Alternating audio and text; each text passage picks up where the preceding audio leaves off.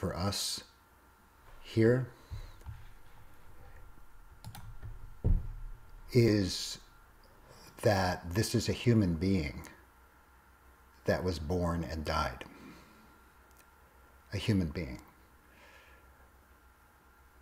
And as you sit here hearing my words now, I invite you to sense into your own humanity, your own fleshy, worldly life. And perhaps in hearing my voice, you can hear my humanity in the texture of my voice. You can see my humanity on my face, you know, just a person, just a man. And the reason this means so much is that it's so easy for the myth of the Buddha to take over, to create distance between that life and this life that you and I live. And if that distance is created, then there's also distance between ourselves and awakening, like what that would mean. To awaken as a human being, not as a myth, as a story. So even as you sit here now, for example,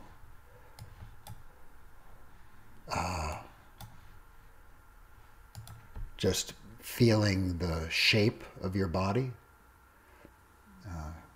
you could even, I'd like to invite you to just maybe move your hands, wiggle your fingers, and feel the, you know, the embodiment, and say, oh, what is knowing this body? What is knowing these fingers? And just pause for a moment and observe your own mind.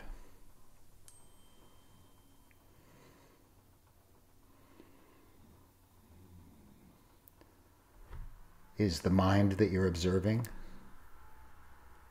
capable of awakening from confusion, awakening from the pressure of always having to become something?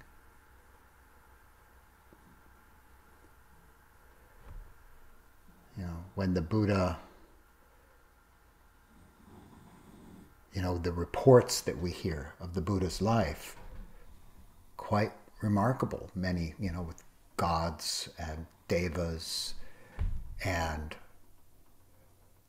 mind reading of, you know, understanding people's minds without them saying anything. All these special things that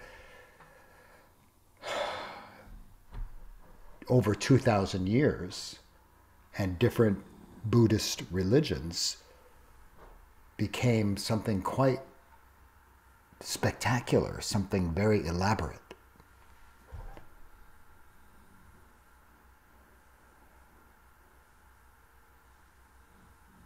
Like walking into a temple and seeing all of the bright gold painted altars and the beautiful statues and fancy things. But any of us, we look at our lives and what we see is tables and food and bathrooms and cars and subways. This is what we see.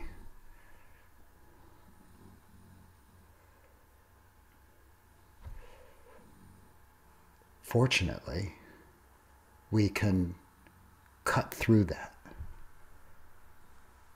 We can say, that's lovely, but what does it mean to me?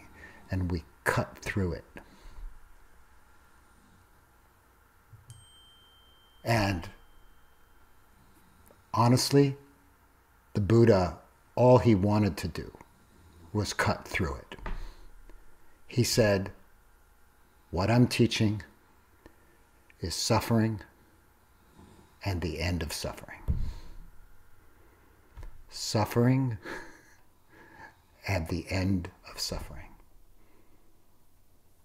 Everything else is commentary. Everything else is method and encouragement and some insights to help us recognize the nature of suffering and how to let go. But the essence is that peace. The Buddha was born into a body. His body hurt too, just like your body sometimes hurts. He had a sore back. When he walked on the ground, his feet touched rocks and, sharp things. When he talked about suffering, he was talking about flies and mosquitoes, and he was talking about snakes, but he was also talking about hunger, and he was talking about death, and he was talking about being separated from what you love. Does any of that sound familiar?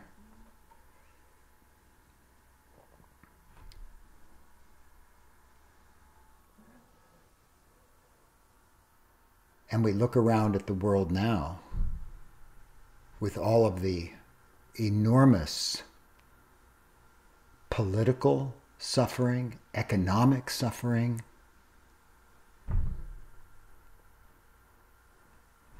It seems like, how can the Dhamma come into this? And so Vesak Day is a time to remember the humanity of the teachings and the awakening, both at the same time.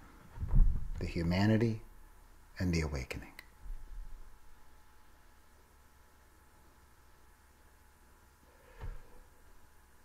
The problem of suffering that the Buddha spoke about, the dukkha, the suffering, is the suffering that comes when the hungry mind, the heart that is always needing more, wanting more, looking for more pleasure, looking to stay away from pain, always trying to get the world right, causes us to grasp at things, hold on to them, and try to control the world, try to get it the way we want. That's where the suffering is. In the holding and the hunger and the constant push that creates. And that is where we can be free. We cannot change death.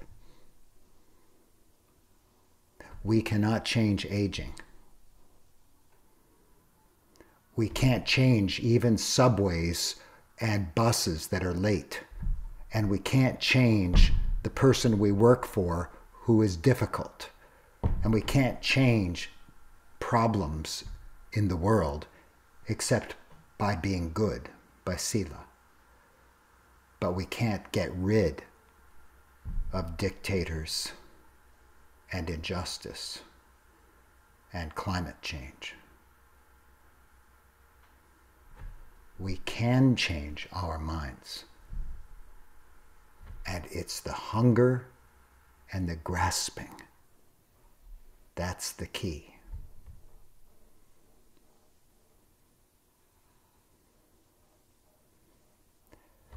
When we meditate, we can see the mind. It's crazy, right? The mind, your mind, my mind, crazy, just busy and full and wanting and not wanting. This is what can change. We meditate, we not only see it, but we learn to relate to the wanting without falling into it and becoming I want. We know there's wanting. It's a habit. We were born with it. We keep growing it as we grow up from little children, more and more and more. Or the not wanting and the fear, life is scary. Okay, it's still scary, but we can know the fear.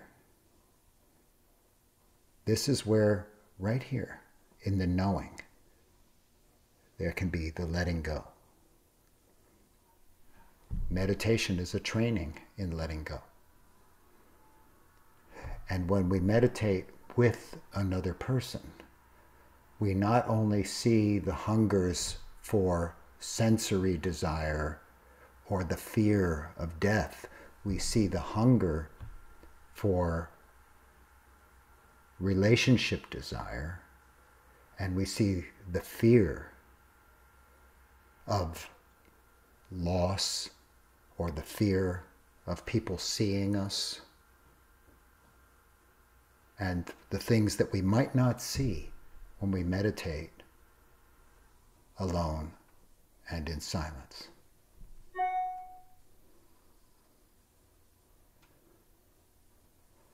But the process of knowing and accepting, meeting experience, and learning bit by bit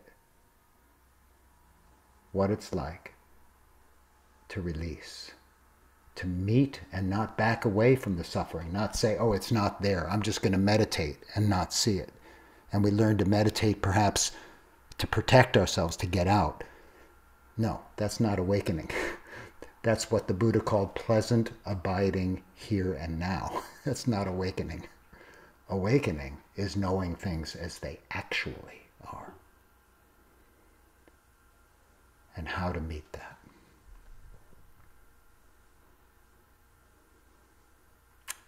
In Insight Dialogue, the meditation instruction pause is exactly the awareness, waking up to what is present in the body-mind, in the relational experience, what is present now.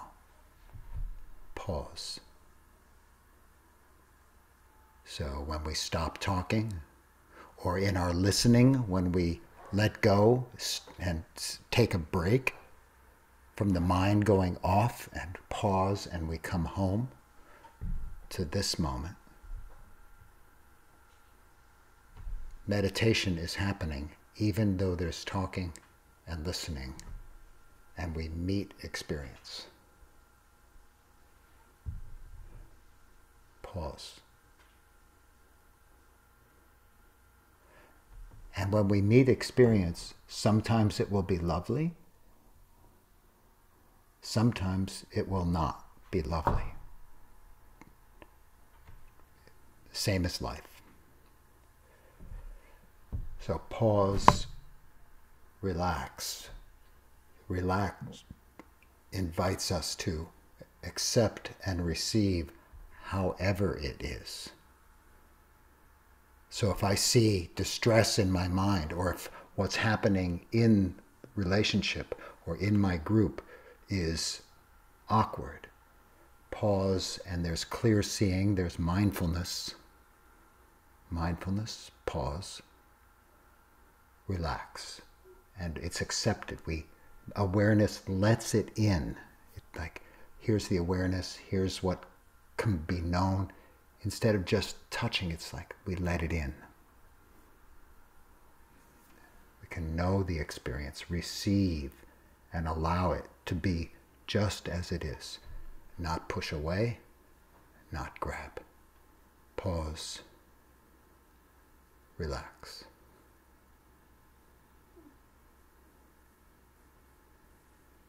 And it's not just practicing alone. We're with another. We're with each other. There's 2 of us, there's 3 of us, sometimes more, 4, 5, even this whole group.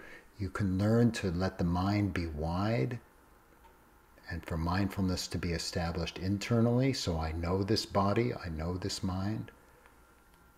Externally, being aware of the other, of the whole group, and to be aware internally and externally, both, which is exactly how the Buddha taught mindfulness. This is straight out of the discourses. Mindfulness internally, externally, and both. So I'm going to invite us now into a contemplation. And it's this, you might say, let's make it our own Vesak day, our own day of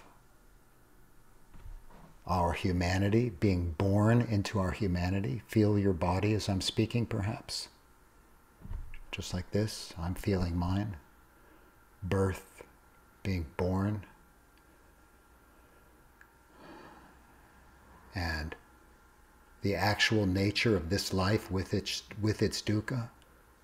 Is there sensing? Do you sense in the moment that you pause the humanity, the suffering, and the possibility for awakening? Do you sense the humanity with all of its complexity? However your specific life is, each one of you has a rich, complex life. Every one of you. And me. We all do. So we recognize that. Can you sense that humanity and the potential for awakening, for not falling in, for knowing, meeting, and not falling in? Pause. Relax. Open. Let your practice support you. It's a kind of a refuge. It's a protection. It lets you see what's difficult and beautiful and remain present. Remain present internally and externally and in relationship. Pause. Relax. Each of the three of you will have first 4 minutes, and then you'll have 6 minutes of all three of you together of releasing the form. So when you first come into the room, the breakout room, decide who will speak first, second, and third. And then pause there before you begin. Settle and enter this question. Enter this here and now question of sensing your own humanity with all its dukkha, all its beauty, everything.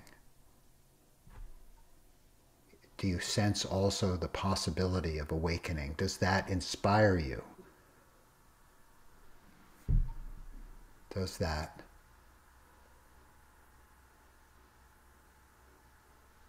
feel possible? Any insight, just let it in. Pause. Relax.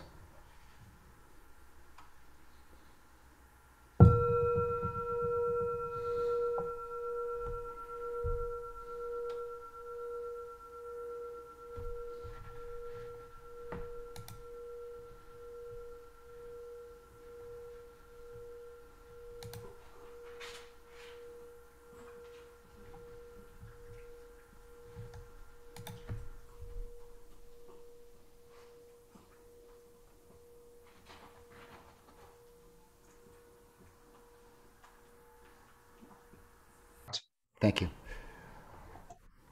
I'll share another contemplation so you'll go back to your group.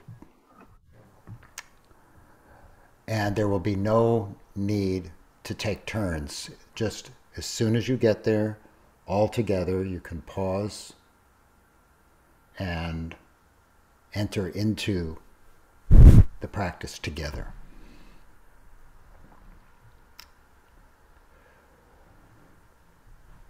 If we look at how our minds actually are,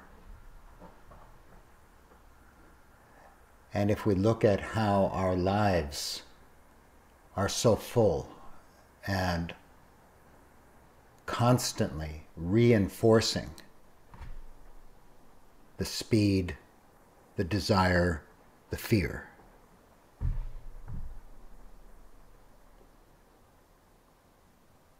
we can see that a path that is only special practices, only retreats, only formal sitting is not enough. In fact, even if our mindfulness were very good, that's not enough. The path has so many aspects of morality, of giving, aspects of samadhi, of concentration, gathering the mind, aspects of investigation, study, reflection,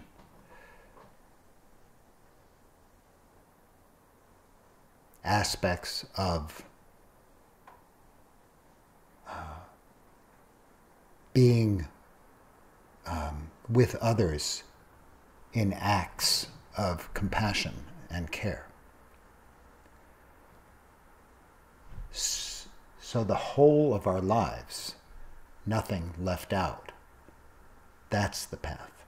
Because every moment, even as you hear these words from me, every moment, the mind is constantly rebuilding, reforming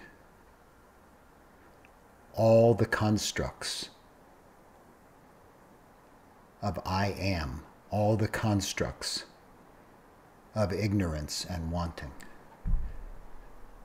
So each moment is part of, can we on our path invite the freedom right here, always. In the kitchen, at work, with our families, on the street. Nothing left out. So the contemplation is both, do you sense the need for this intentional turning of your life? And does a whole life path feel possible? Whatever it looks like, does it feel, is it calling you? Or do you want to stay insane? That's sort of the other side.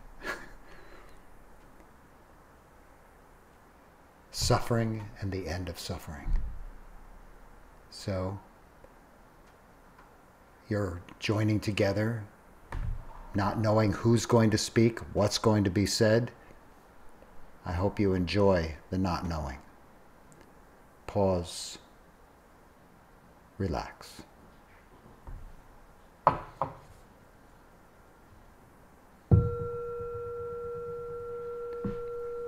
Okay.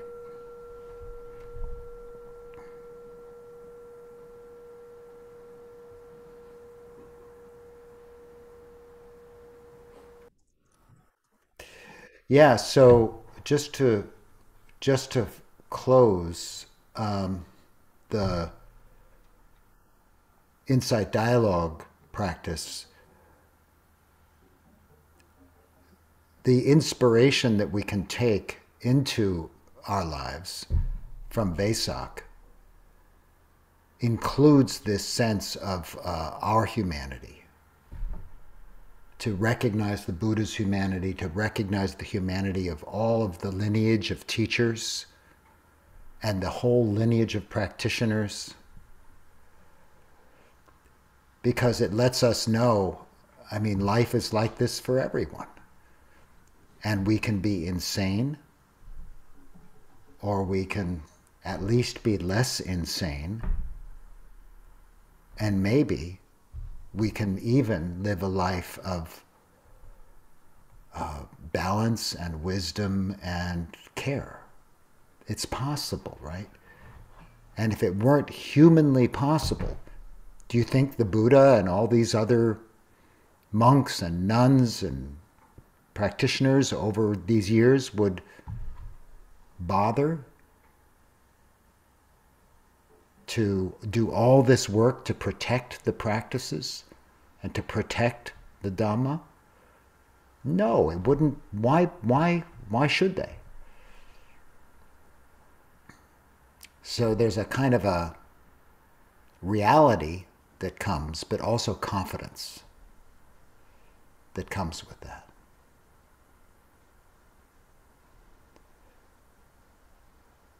So let's leave some space now for all of us to, if you feel moved to speak, the translators will support us in having me understand and other English speakers understand what's being said. If it's in Chinese, if it's in English, a translator will translate so that people who speak only Chinese can understand. So we'll do our best now to open the space for all of us. So feel free to unmute yourself. And if you care to share what you discover in this moment, please.